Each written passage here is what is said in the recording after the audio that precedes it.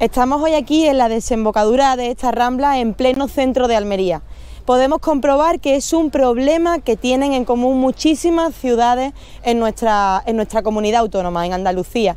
Es una falta de respeto hacia el mar, hacia los ríos, que también tienen que tener un propio ecosistema. El olor es realmente nauseabundo.